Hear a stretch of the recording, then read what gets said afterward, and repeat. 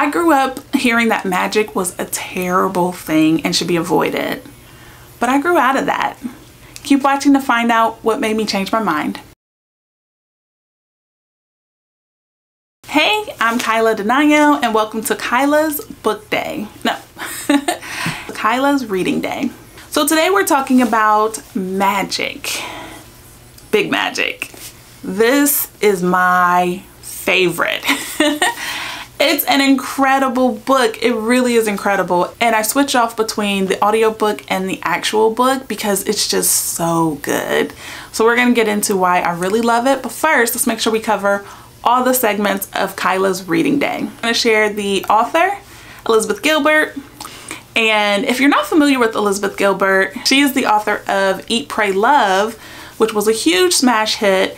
And a lot of people didn't realize that she wrote books before then and she wrote books after that. The genre of the book, which is nonfiction. The main theme of the book, which to me is the actual tagline of the book, which is creative living beyond fear. That is the big theme and the big topic of the book. And one of the big quotes or twists from the books is from page 258.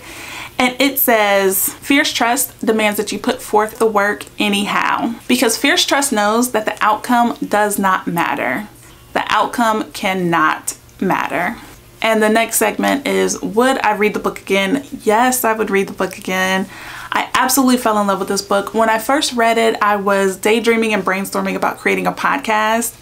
And now when I read the book, I think about other situations where I could be creative, but I'm living in fear or I'm fearful of the result.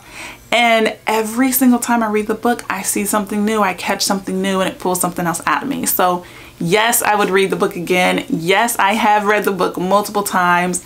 Okay, and lastly here, why was this quote or plot twist so important to me? The fact that the outcome cannot matter when you're creating is so important to me because I am a planner. I like to know what's gonna happen. I like to know what I can prepare for. I like to wear shorts but bring an umbrella just in case. And the fact that the outcome cannot matter when you're creating gives me permission to put forth the work to create the thing just to create it. Creating can be the only goal. So whether or not this video or the next video or the 200th video, the point is that you have to have fierce trust when you are creating. And that fierce trust will make me share these books with you every week on Kyla's Reading Day. That fierce trust will make me put forth an effort and put this content out into the world because I love the book. And you could read the book and find something completely different, right? This quote is from page 258. So there were 257 pages before where you could have been inspired by something, and I was as well.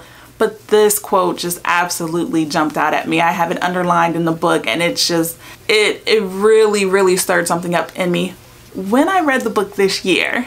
Remember, I read it every year. So I hope you enjoyed today's entry for Kyla's Reading Day. That's what I was reading this week, and that's what really inspired me. So please leave a comment. Let me know what you're reading. Let me know if you've read Big Magic because it's out here. Magic is all around, and I'm not afraid of it anymore.